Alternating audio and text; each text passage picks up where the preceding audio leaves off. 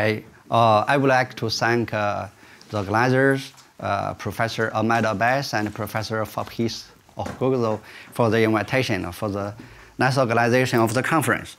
Okay, I slightly changed the title, so you can compare the title with that on the program. It's longer, but I think it's more precise. Okay, so here, let me first introduce notation. So IHES, so the script IHES, is a trivial holomorphic vector bundle on a disk times a neighborhood of a complex manifold. Okay, I will denote the corresponding sheaf of holomorphic functions also by the same notation. So script IHES. So F is free. So I emphasize here F is free. Labla is a collection. It is an integrable collection. Okay, it is holomorphic on the punctured disk cross X. And we say Labla has a pole of Poincare rank M along the divisor 0 cross X. Okay, if it satisfies this condition. Okay, so if you write down if you choose a basis for F, I write down the collection matrix, and then the collection matrix is of this form. So the collection matrix is of form Tm sum, okay, dxi. So xi or the coordinate is a coordinate chart for x, and here you have some holomorphic functions. So let me write omega I, and plus omega dt over t. Okay, so omega and omega I are holomorphic. So let's consider two special cases: the rank 1 case and the rank 0 case. So the rank 0 case is often called the logarithmic pole. We say this collection has a logarithmic pole. And its collection matrix is of this form. So M is equal to 0. Because our collection is integrable, so you have dA plus, so the matrix A, the collection matrix A, has a property dA plus A yj is equal to 0. So I write down this equation. Okay. So of course, all the coefficients of the summand are 0. Let's take the restriction to the divisor 0 cross X. See what we can get. Okay, so we got this one. Okay, so the second one is just the second. Okay, this term is equal to 0. Okay, but we restrict everything to 0 cross X. If you look at the second equation, it is of the same form as dA plus AYJ is equal to 0. That means this matrix also defines a collection, an integrable collection. Okay. So the second equation shows that the restriction of Labla to 0 cross X to this divisor, so I denote by small Labla, it is also an integrable collection. Okay. And the first equation shows that the morphism defined by the matrix omega, but also restrict to 0 to the divisor, is a horizontal section. This omega is called the residue of this collection. Okay. So here is the first equation, this one. So this means the morphism defined by omega is a horizontal morphism with respect to the collection defined by this matrix. Okay. So I summarize everything like this. So small Labla is a restriction of bigger Labla to the divisor. A residue just, okay, so I will denote by R infinity, that is a residue. Okay. So this collection, Labla, small Labla composed small Labla is equal to 0. That means it's integrable. And the last equation means the residue is horizontal. Okay. Now let's consider the rank 1 case. So that is M is equal to 1 now. And again, I can write down I write the collection matrix that way. And again, I write down the integral, because the collection is integrable, so I write down the equation for this condition for the collection to be flat. And again, restrict this equation to the divisor 0 cross X. Then what you get is different. Of course, it should be different from the rank 0 case. And that's what we get.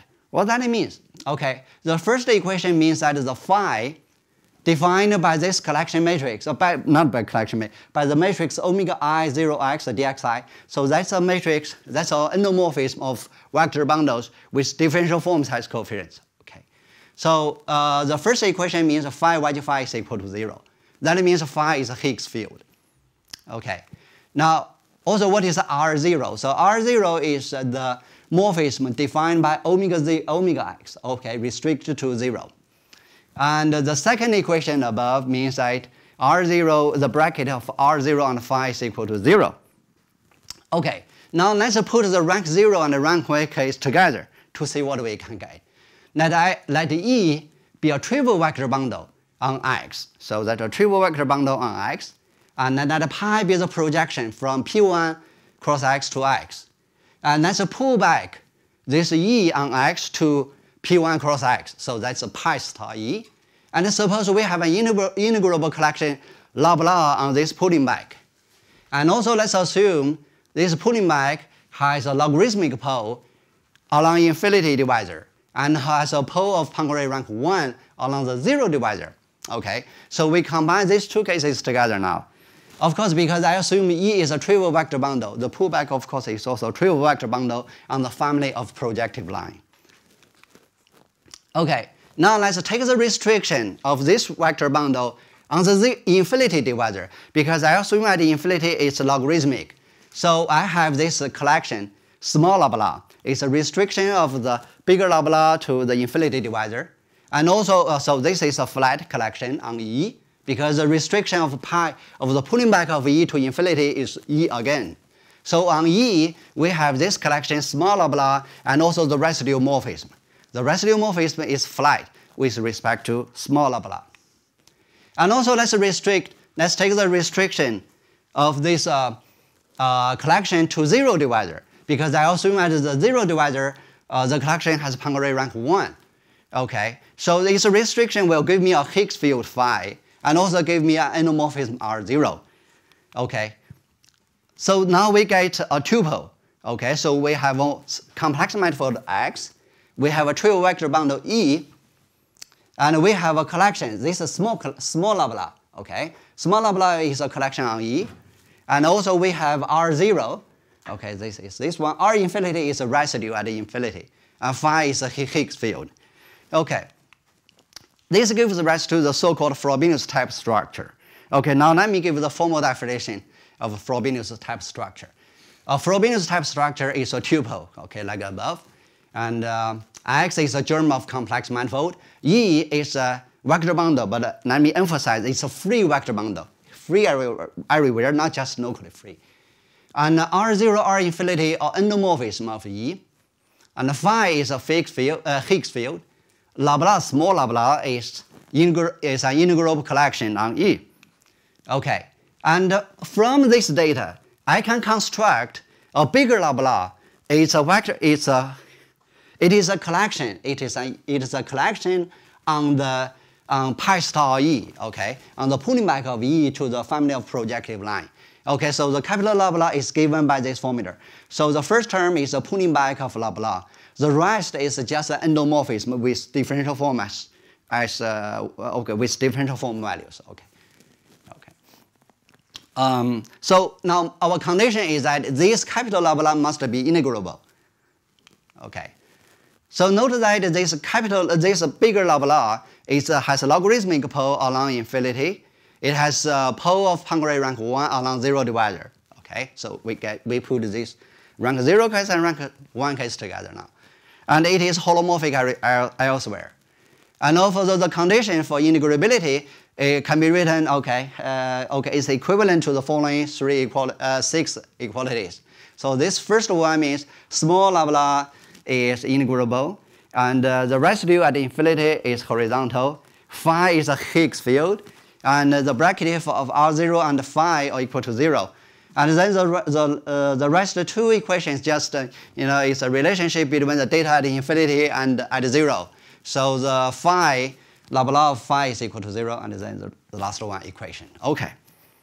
So that's the definition of Frobenius type structure. So it looks, it looks very complicated, but let me point out that any meromorphic integrable collection, blah on the trivial vector bundle pi star E on the family of projective line, with an logarithmic pole at infinity and a pole of Poincare rank 1 along 0 divisor, and no other poles holomorphic elsewhere, is above the form. So it gives rise to a Frobenius type structure. So you can just define a Frobenius type structure as something on the trivial vector bundle on P1 cross X. Okay, it's an integrable collection on a trivial vector bundle on the family of projective line, and you require that the collection has a logarithmic pole at infinity and a pole of Poincare rank 1 at 0. So that gives you probably more geometric, more conceptual definition for Frobenius type structure. Okay, now of course now we want to how to construct a Frobenius structure. So you need to start with something. Okay, so eraser.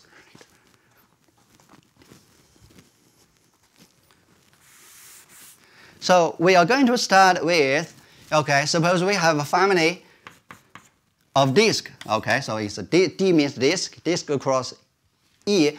Suppose that we have a free vector bundle F on D cross X on the family of disk. Suppose we have a collection blah blah on F. So F is free vector bundle, so trivial vector bundle. Okay, and also let's assume it has Poincare rank 1. It's about trivial. Do you really need trivial only log P1 directions and not log axis? Well, so I should say that at the beginning when I define the Frobenius type structure, X is a germ of a complex manifold. Right, so you can just always shrink X. So I should point that out. Generalization is not part of the data, yeah. Right, yes. Okay, right, yes. So you can always shrink X so that it's trivial everywhere. Okay. So rank 1, okay, so Poincare rank 1, that means the shape of rank 1. So let me read. Poincare rank is equal to 1. Okay, so now I have something on the disk. I want to extend it to a Frobenius type structure. That means I want to extend it to something on P1 cross X. So that, okay, so let's denote the extension by F tilde, blah, blah, tilde. Okay, so I want to extend it to something like this. So that it's a restriction to D cross X is the given data. It's a restriction, and also at infinity, it has logarithmic pole. Okay, so if you can do this, and also you need to extend F to a trivial vector bundle also on P1 cross X. Okay, so that's our problem. So if we want to solve such kind of problem so that we can construct Frobenius type structure. Now let's first consider the special case where X is just a point. So that is, we work with D and P1. So that is a classical Birkhoff type problem. Now Birkhoff type problem is like follows. Let the D be a disk. F blah blah is a trivial holomorphic vector bundle. Okay, F is a trivial holomorphic vector bundle on D on the disk. And the blah blah is a integrable collection. It is holomorphic on the punctured disk. But it has a pole of Poincare rank 1 along 0. Our problem is the following. We want to find a pair F tilde blah blah tilde. So that F tilde is a trivial vector bundle on P1. Blah blah tilde is a integrable meromorphic collection with logarithmic pole at infinity. It is holomorphic outside 0 and infinity. And its restriction is a given data. So that is a classical Birkhoff problem. Okay. It's not always solvable. So to solve this problem, you need some conditions on the data that you start with, F blah blah. Okay. So this is the problem when you have no parameter. So or maybe the parameter space is trivial. It's just a point. Okay. And of course, as I said, to construct Frobenius type structure, you need to work with families. Okay. So I stated this one as a theorem. Birkhoff problem for a family. Now the D be a disk. Okay, X is the germ of complex manifold. F blah blah is a trivial holomorphic vector bundle on the disk cross X, equipped with an integral meromorphic collection of Poincare rank 1 along the 0 divisor. Okay. Suppose we can solve the Birkhoff problem for F blah blah restricted to a fiber. Okay, D cross 0. So that means if I can solve this problem just for P1, okay. Okay, so that is a classical Birkhoff problem. If you can solve the classical Birkhoff problem on one fiber, then you have a positive answer for the Birkhoff problem for the family. Then, so the result is, then there exists a unique one, a unique pair, F tilde blah blah tilde. Okay, F tilde is a trivial holomorphic vector bundle on P1 cross X. So X, you have to shrink X, okay, as I said a moment ago. And Laplace tilde is a meromorphic collection. It has a logarithmic pole at infinity, holomorphic outside 0 infinity, and its restriction, okay, its restriction to this fiber is the Birkhoff problem, is the solution of the Birkhoff problem, the classical one, okay. So you have, so basically, and also its restriction to D cross X is the data that you start with, okay. So that, let me draw a picture for this one.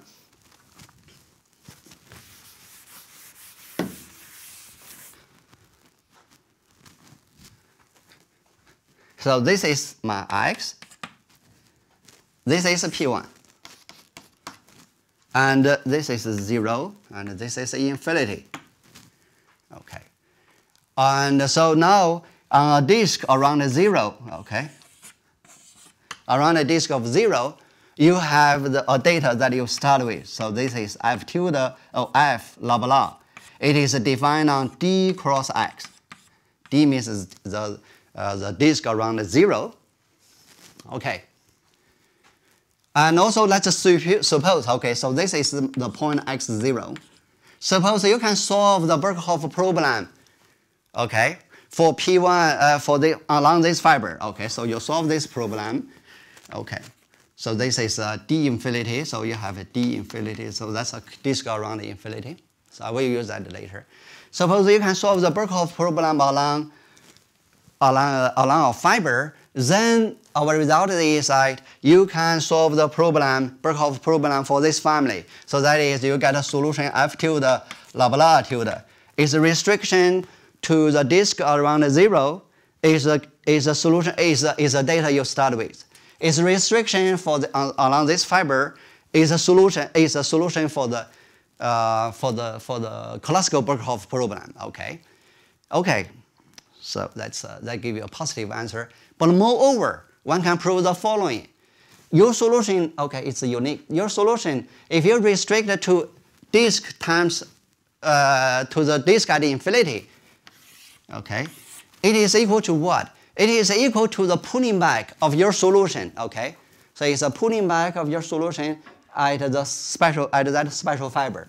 So that means what? That means your solution actually does not deform the data at infinity, does not deform your solution at infinity. So here at infinity, and let me just write undeformed at infinity. Okay. So that is due to some kind of rigidity property of logarithmic poles or logarithmic collections. Okay. Also, we have an algebraic version of the Birkhoff problem. Let G Laplace be C tau inverse module equipped with a collection with poles at 0 and infinity, and with regular singularity at 0. So this is just an algebraic version of a vector bundle on P1 minus 0 and infinity. Okay. So let's suppose G0 is a free C tau submodule of G with Poincare of rank 1, Poincare rank 1, such that G0 tensor, this Laurent polynomial is equal to G. So that means G0, so let me also draw a picture, okay. Here. So basically you have P1, that is P1, delete 0, delete infinity. On this, delete 0 and infinity, you get this vector bundle G. It's a free vector bundle, it's a trivial vector bundle. And suppose at 0, you can extend G to G0. Okay, around, so G0 is a free, it's also free C tau submodule, so it's a free vector bundle, Poincare rank 1, and its restriction to P1 minus 0 infinity is this G. Okay. Then the Birkhoff problem is to find free submodule, so free module C tau inverse module G infinity, also with logarithmic pole. So you want to extend G to G infinity. Okay.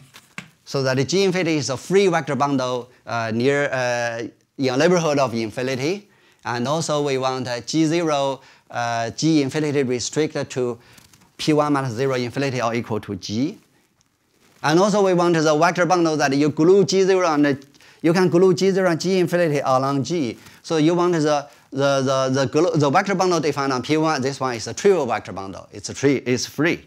Okay, so that's the algebraic version of the Birkhoff problem.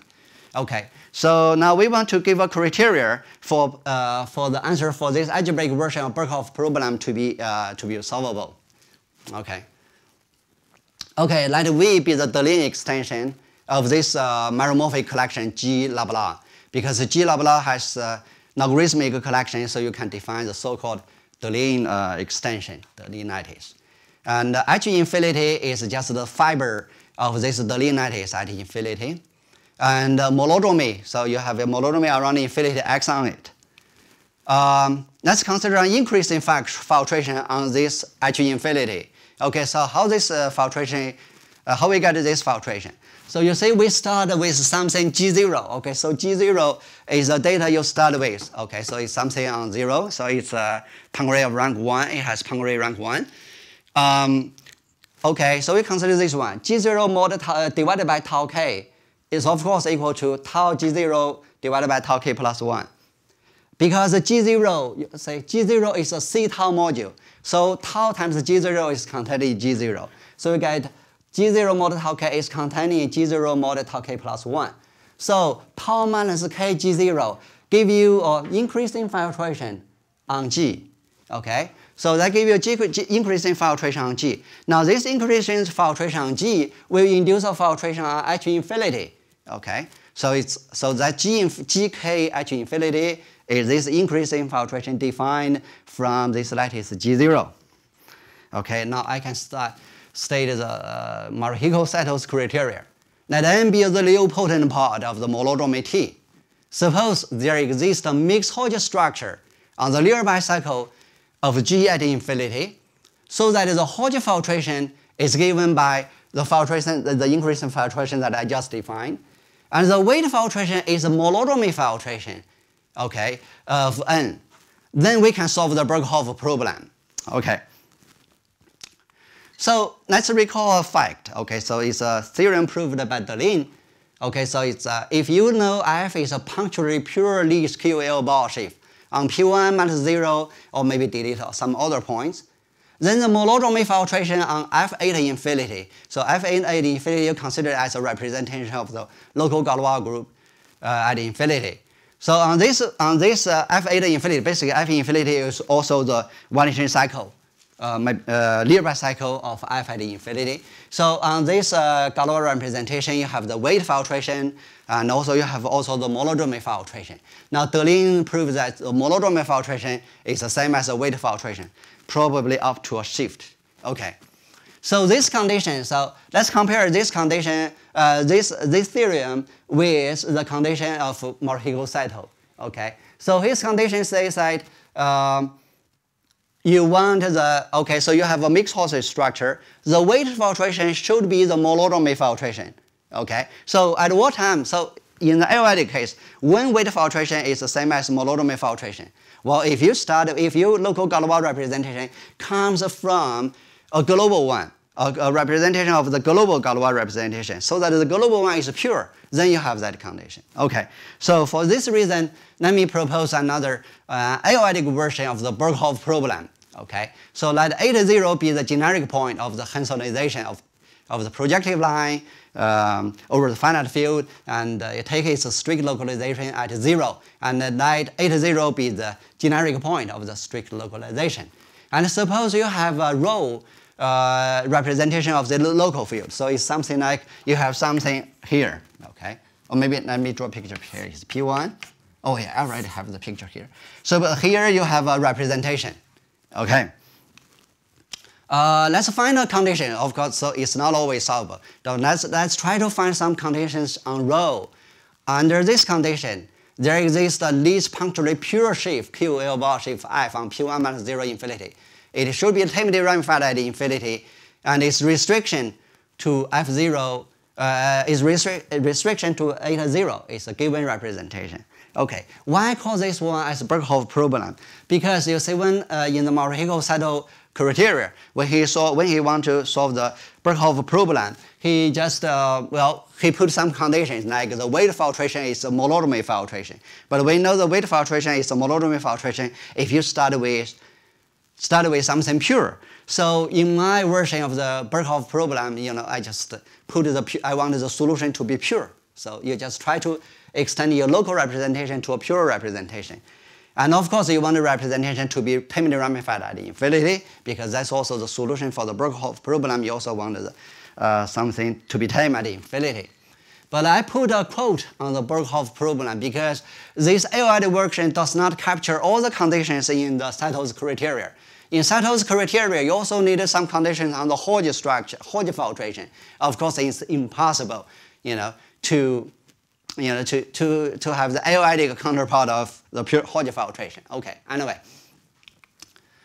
Okay, now let's go to the construction of Sabbah and Duan. They construct some kind of Frobenius type structure starting from a non-degenerate convenient Laurent polynomial. Okay, so let me first introduce some notations. Wj are some vectors with integer components. And f is just a Laurent polynomial. Okay, so its exponent just comes from this Wj.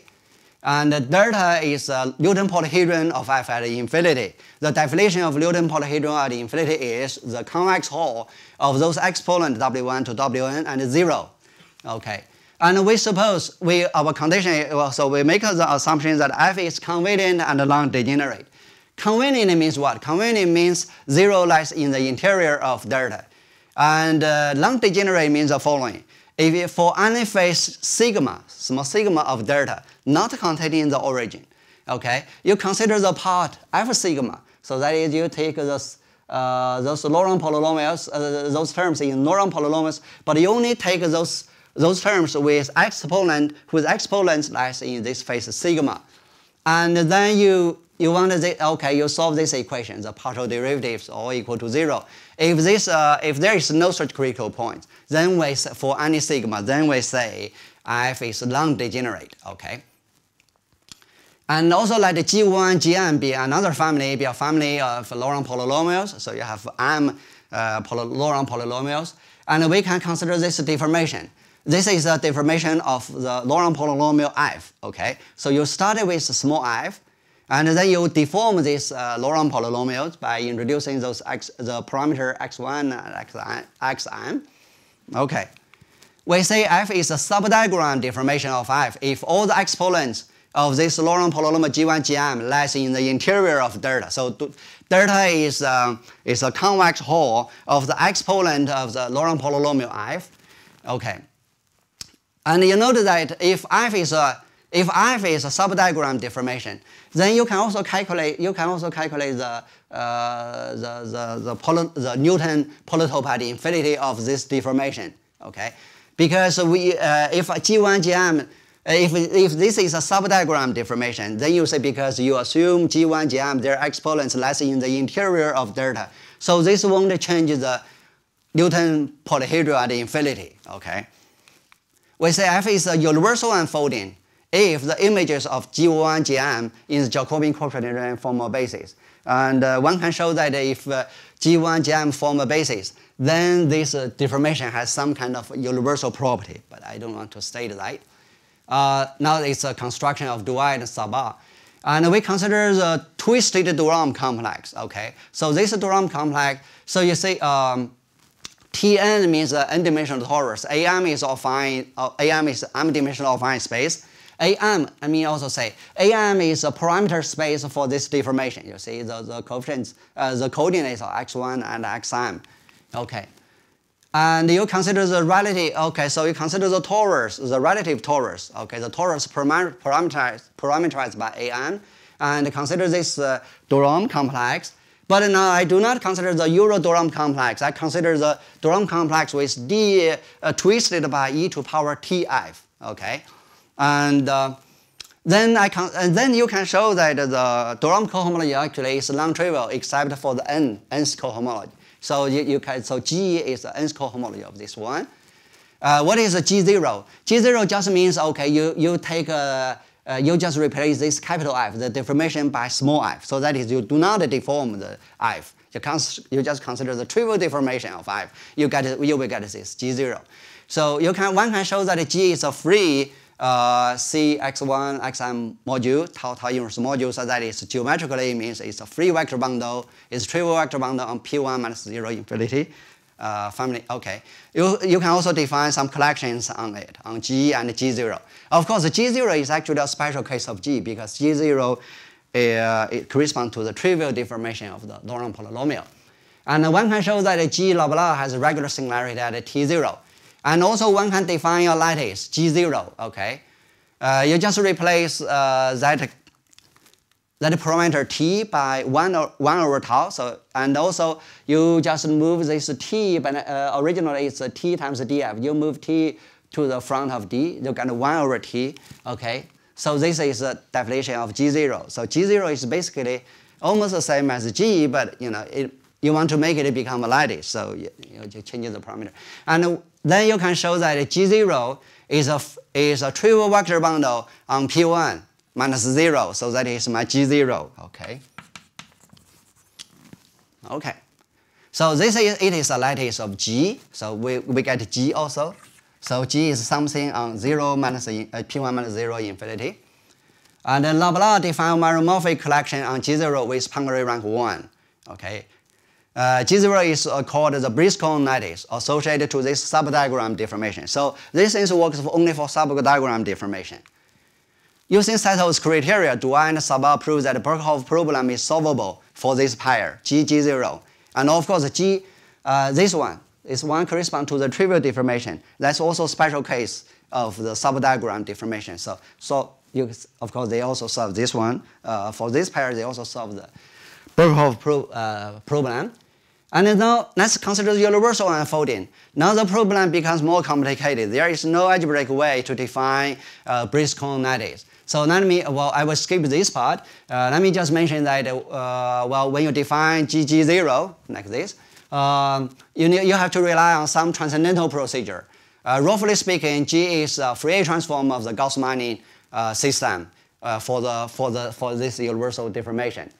And G is a trivial holomorphic vector bundle on P1 cross P1 minus 0 minus infinity cross X. Now you have a parameter X. What is that X? X is a neighborhood of 0 in the affine space AM. Because when I define the universal unfolding, you see, the universal unfolding has a parameter space.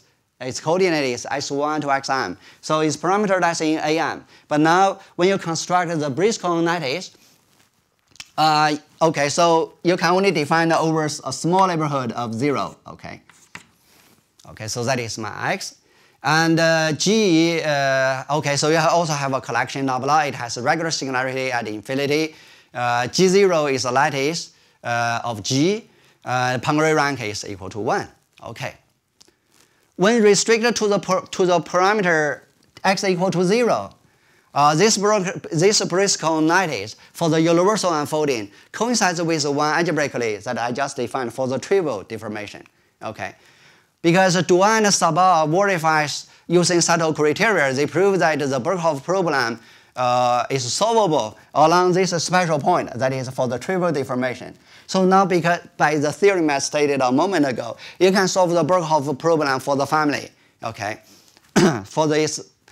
We just get a Frobenius type structure on the universal unfolding.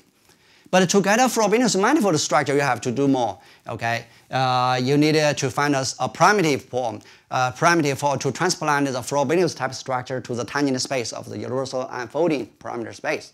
Okay, one also need to put a metric because by definition, a Frobenius manifold is something that you have a Frobenius type structure on the tangent space. Okay. Also, you have more. You also need a metric. Okay. Another approach is to start with the solution of the Birkhoff problem for subdiagram deformation. A moment ago, I also said that Duan and Sabbah, they prove using Saito's criteria, they also prove the Birkhoff problem is solvable for family. For which family? For the family defined by subdiagram deformation. If the subdiagram satisfies certain generating conditions, then there is a theorem of Herdini and Manin. This theorem shows that the solution, okay, the Frobenius type structure on the subdiagram deformation has a universal deformation. This universal deformation will give you the Frobenius manifold structure. Okay. Okay, in summary, we start with a Briscoe lattice for F. Okay, so this is a trivial deformation. And okay, what is a Briscoe lattice? Briscoe lattice is obtained as a Fourier transform of the Gauss-Money system associated to this Laurent polynomial. This Laurent polynomial is a morphism from torus to A1. And then you solve the Birkhoff problem using Sato's criteria. Okay, so you get the solution of the Birkhoff problem along one fiber. Okay, this Briscoe lattice for this trivial deformation has a deformation, which is a Briscoe lattice for the universal unfolding. So that is G0. So G0 is a Briscoe lattice for the universal unfolding of that F. Then you extend it, okay, so then you extend this Birkhoff problem, solution of the Birkhoff problem, okay, for this special fiber, and for this data you start with, then you get a solution for the family, okay. You get a solution of the Birkhoff problem for the Briscoe lattice of the universal unfolding. We thus get the Frobenius type structure. Now, arithmetically, so I'm interested in the ℓ-adic or maybe characteristic P part, okay. So what I'm going to do, okay, so originally you start with Briscoe lattice, so it's related to the Fourier transform of the Gauss-Money system. Okay, now Gauss-Money system just corresponds to RF Schreck QL bar, so that's Gauss-Money system, and then you take its Fourier transform.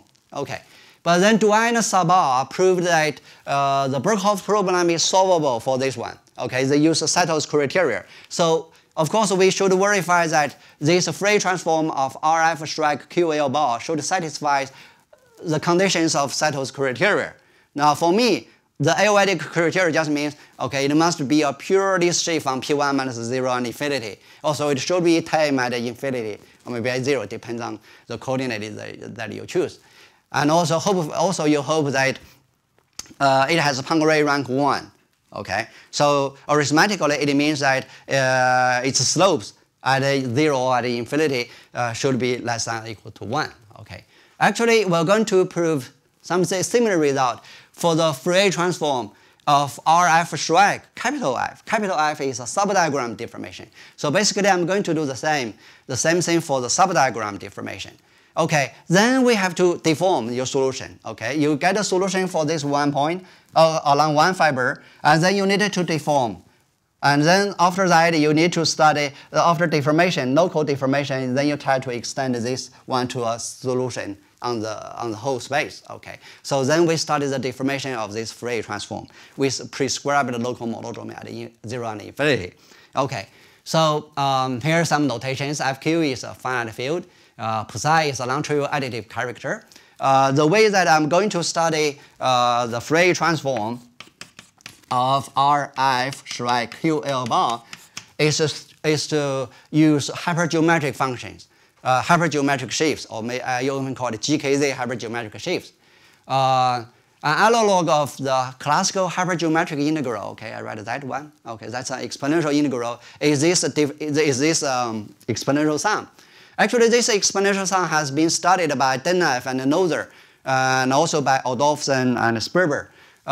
In their papers, they only consider the special case where those Yj is constant. Okay, but now it's the idea of Geifund, or maybe philosophy of Geifund, is that if you want to study, okay, maybe study just the special exponential sum is not, you may not capture its whole property. You should study family of them. Unite the parameter. You just introduce some parameters and study some families. Then you will get some more information. Okay. So this one, so we just unite the coefficient Yj to change. Okay, then you get the hypergeometric functions over finite field. Okay. Now, how to define what is a corresponding? Okay, if you have a family of exponential sums, then you should have a Galois representation, or maybe an ℓ-adic shape. Okay, what is that ℓ-adic shape? An is n-dimensional affine space. Tn is n-dimensional torus. Okay, so I can define a morphism like this. So this morphism is defined by this Laurent polynomial. But this Laurent polynomial, the coefficient Yj now is a parameter. Okay, it's indeterminate. Okay. And okay, so we have these projections to Tn and to An. Now the GKZ hypergeometric shape is defined to be this object. So you use H. This morphism actually is that Laurent polynomial with variable coefficients. Use this morphism to pull back the Artin-Schrill sheaf, and then push forward using pi 2. Then you will get something on AN, right? Get something on AN. Now, by Grossonic trace formula, you can calculate the trace of Frobenius on this sheaf. And this trace is exactly that exponential sum, that family of exponential sum. Okay. Now we have the following theorem. One can show that hypergeometric, that GKZ hypergeometric sheaf is a mixed perverse sheaf on the affine space AN. Its weight with weight less than or equals to n plus n, and its rank is is related to the volume of that polytope at infinity, Newton polytope at infinity. And also we can do more.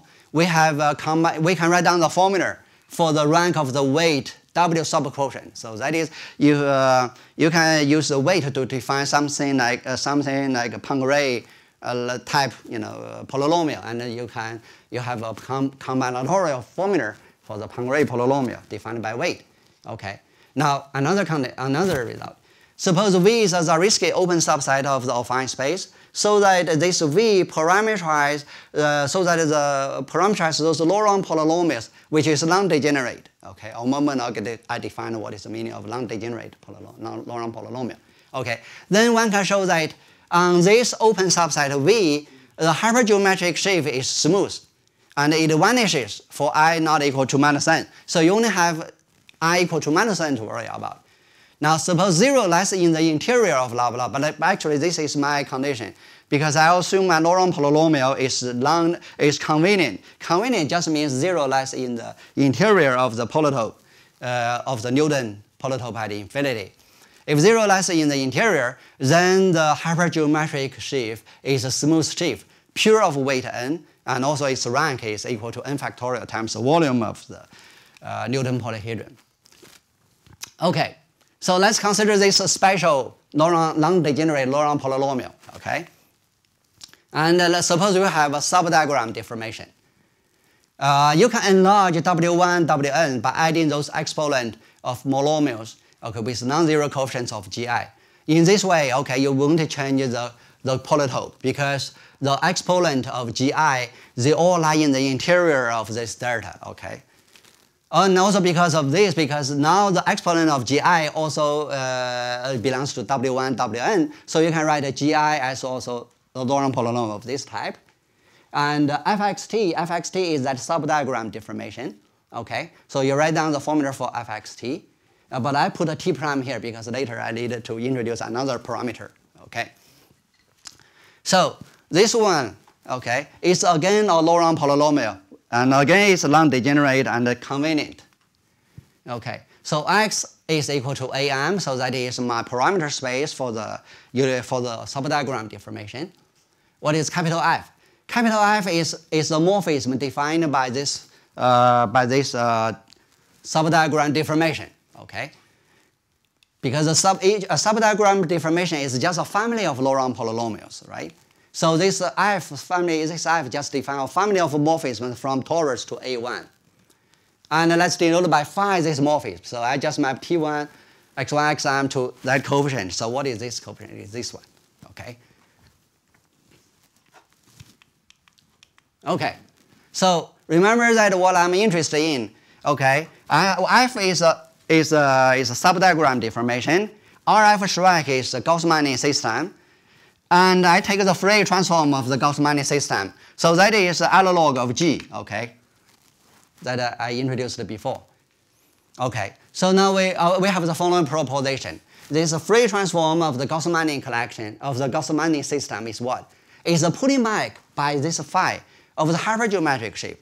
So that is, if you want to study the the Fourier transform of the Gauss-Manning system, you only need to study the hypergeometric sheaf. Everything is determined by the hypergeometric sheaf. Okay.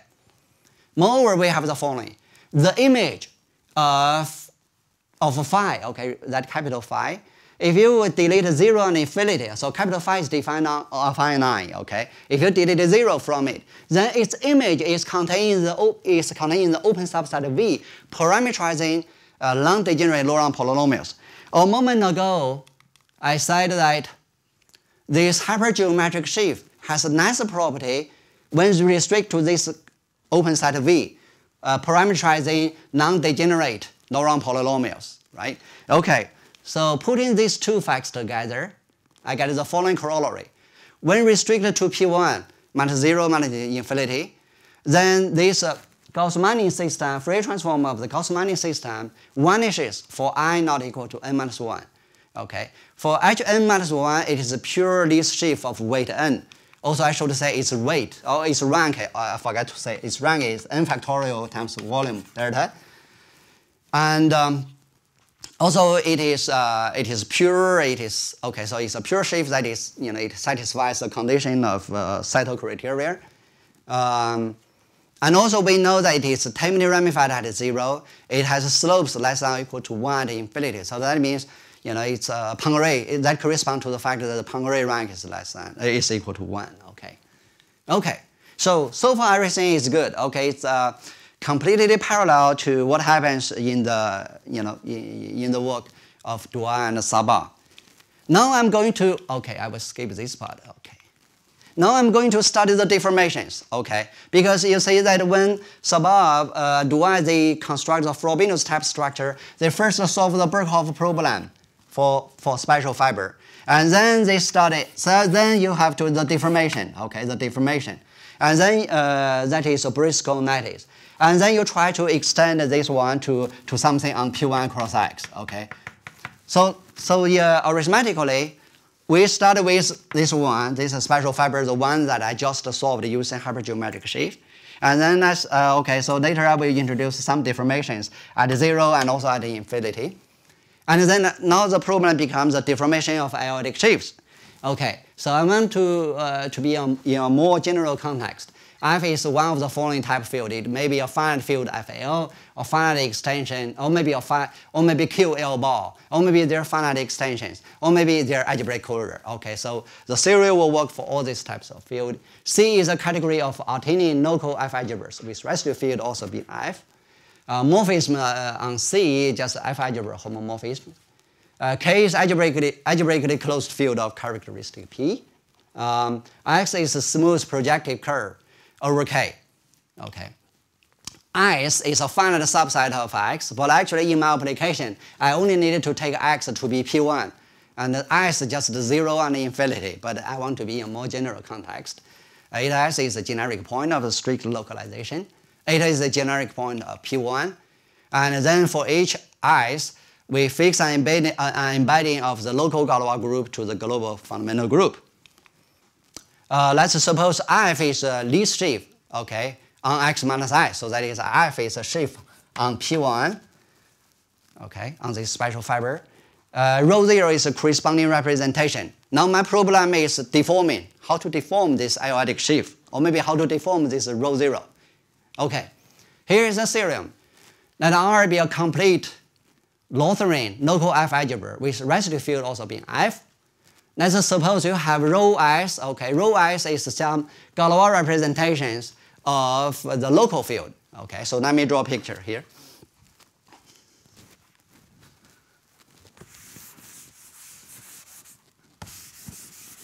So I just draw a picture for P1, and S is just 0 and infinity, okay.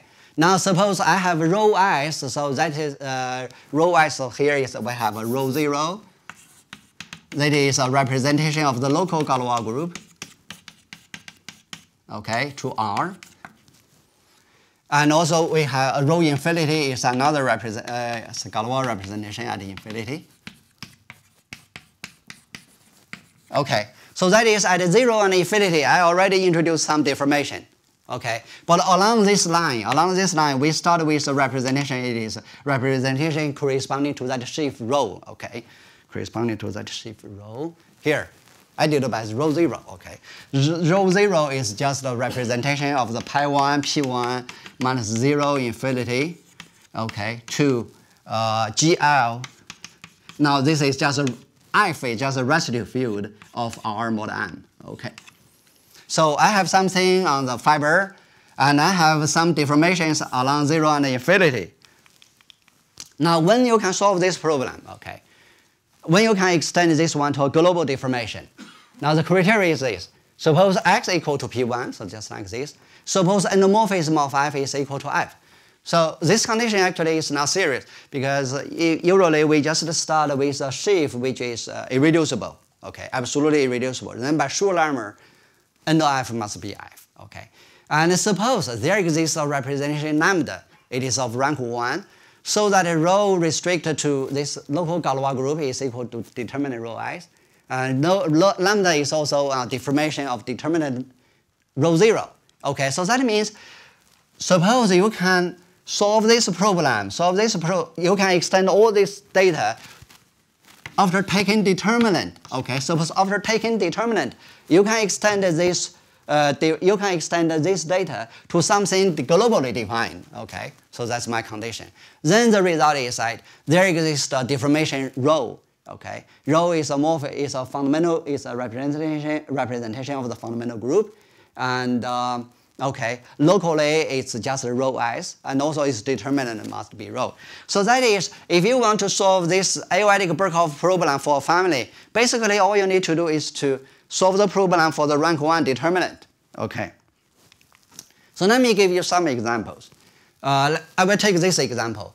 Laurent polynomial is T1 plus Tn minus 1, and then plus their reciprocal of their product. Now, why take this example? This example, okay, so it's proved by Baronikov that the Frobenius manifold structure on the universal unfolding of this morphism is isomorphic to the one attached to the quaterm cohomology of Pn minus 1. And also arithmetically, it's also very interesting because the free the Gauss-Mani of the free transform of the Gauss-Mani system attached to this f is closely related to the Kloosterman sum. Kloosterman sum is also a very interesting example, in arithmetic. Okay. And okay, so let's take f to be the free transform of this Gauss-Mani collection, and one can calculate its locally you can calculate its monodromy. So f restrict to eta infinity is equal to by z, that's those Artin-Schrödinger sheaf, it's a direct sum of Artin-Schrödinger sheaf. And f restrict to eta 0 is terminally ramified with unipotent monodromy and single Jordan block. Okay, I will denote this one by U. So that is U is a representation of the local Galois group. It is terminally ramified. It is unipotent with a single monodromy. Okay. And I want to, okay, so now I want to study its deformation.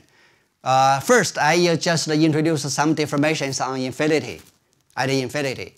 Okay, now this Galois group, local Galois group at infinity has a time prime AO part. Okay, prime AO part maps surjectively to ZL1 by this standard morphism. And let's take a character of this ZL1 to this formal power series. You just map the generator to 1 plus Si. Okay, take their composition.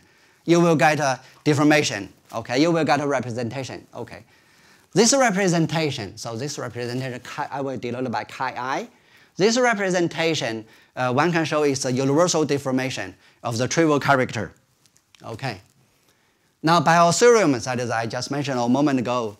Okay, there exists a representation. This representation, okay, it lands into the coefficient ring. It's now is QL, the formal power series with n variables. But now you need to model out an idea. Okay, so that rho model out the maximal idea is the representation rho 0. Rho restrict to infinity is that U. Now why I wanted the restriction to eta 0 to be U? That is because when I mentioned the classical solution to a family solution, when I stated the theorem of Dua and Sabbah about the construction of the Frobenius type structure at infinity is undeformed. Okay, at infinity it's undeformed because it is due to the rigidity of logarithmic collection. Okay, so I just keep the infinity to be undeformed, but now because I change the coordinate system, now it becomes rho restrict to eta 0 is undeformed, it's a U. But the rho restrict to infinity, okay, so you have some kind of deformation. Okay, and then one can prove that such data, such local data can be extended globally. Okay, so this is an example. But what is how to prove such kind of result? Suppose we are given row 0. So that is representation that we start with. For convenience, let's assume the determinant is equal to 1. And let's also suppose we are given some matrix, non-singular matrix, P0s for each i's. Okay. Now I'm going to define some functors, deformation functors. For an A belongs to this Artin algebra, this category of Artin algebras. RA is what? RA is just a deformation of row 0. Okay, so row is a representation of the fundamental group of the projective line of x minus those x. Its coefficient is in A. And if you mod out the maximal idea of A, you get row 0. And also I want the determinant row to be 1. And also PIs is just some kind of coordinate chart at the local point. Okay. Okay, also I want to, RA is equal to the isomorphic classes of it. Okay, so there is a way to define when two such data are equivalent. Okay, but it essentially says that row 1 and row 2 are equivalent. Then you consider the equivalent class. And also locally, we also have a functor, RSA. RSA is just a representation of the local Galois group. Okay, I want it to be a deformation of row 0. Okay. Now one can show that R and RS, they satisfy the Schlesinger's conditions, and they are pro-representable. And also we have canonical morphisms. So if you have a global deformation, then you restrict to the local one, then you get a local deformation. So you have a morphism from the global one to the local one. Now the fibers of this morphism are just the representations of the fundamental groups with prescribed local monodromy. Actually, these functors also appear in Kissin's work. Okay. Now we have the following theorem. All these functors, let's suppose end of f is equal to f. That means you basically assume f is absolutely irreducible. Okay. Then these functors are smooth, Rs. These local functors are smooth. These morphism of functors, okay. So you take a global deformation, restrict to each local Galois group. Okay, so you get such a functor to the product. This functor is also smooth. So basically the universal deformation rings are just power series. Okay. And also we have a formula for the tangent spaces. Okay. Now in the special case, when f is given by that special Laurent polynomial, well, we have such formulas for the tangent spaces and also for the dimension of the fiber. Now in the transcendental case, we deform Briscoe lattice associated to f by the Briscoe lattice associated to the universal unfolding. That is deformation spaces of dimension n. Okay. And also we keep the logarithmic lattice at infinity undeformed. So that's what we did in when we construct the Frobenius type structure. Now this suggests what? This suggests that we should choose a subspace of R infinity. Okay, it should be of dimension n, corresponding to the Briscoe lattice of the universal unfolding. Okay, and also at infinity, you just choose a trivial deformation. Okay, because at infinity, we do not deform the data, so you just map every object A to U, so it's a constant deformation. And then we try to find the element in the fiber, okay, that corresponds to this Frobenius type structure. But I must confess that I haven't found such candidates. That is, or at infinity, of course, you do not deform anything. Okay, but at 0, what is the deformation corresponding to the universal corresponding to the Briscoe lattice of the universal deformation? Okay, so but also you can see that the theory of deformations for ℓ-adic shapes is a bit different from the deformation theory for collections. So probably, when I work on this part of the problem, maybe I'm thinking, well, probably I'm working on the wrong context. Maybe the more general context should be, instead of studying ℓ-adic shapes, you should study p-adic theory. Okay, study the deformation of crystals. Okay, so that seems to be more natural, for this type of problems. Okay, but I haven't think seriously about that type of problem. Okay, we'll stop here. Thank you.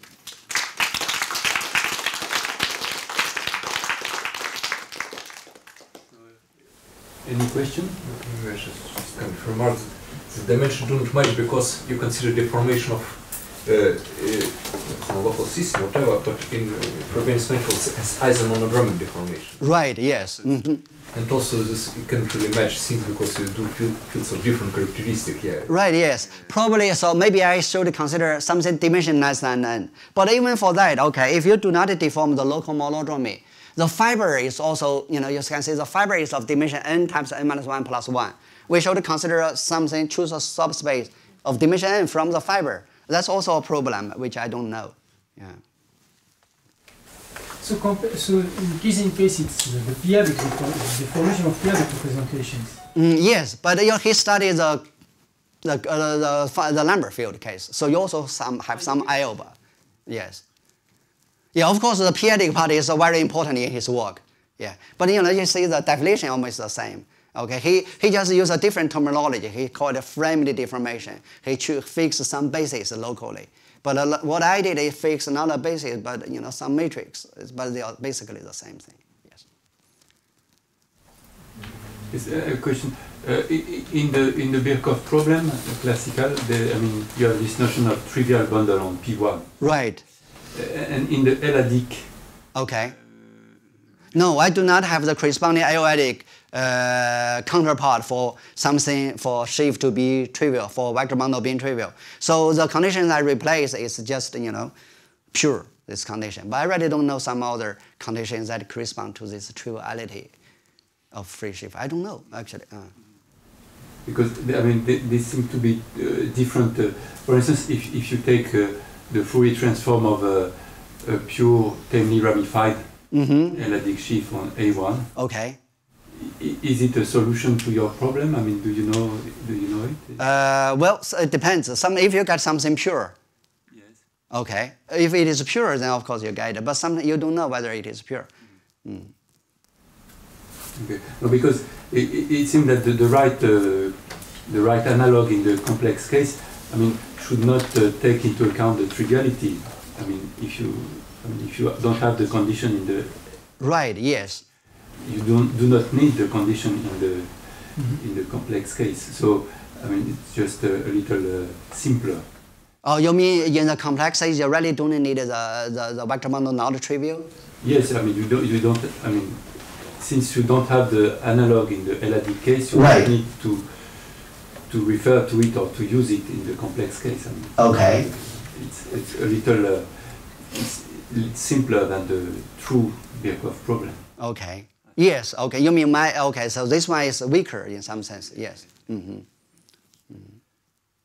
But I think even for this one, you do not have a positive answer always, right? Because you see, at least the Galois representation you start with, the local one showed it has monodromy filtration, it has weight filtration. They should coincide. So that's already one condition, one restriction. But I don't know whether that restriction is a sufficient condition actually. Other questions? So we can thank the speaker.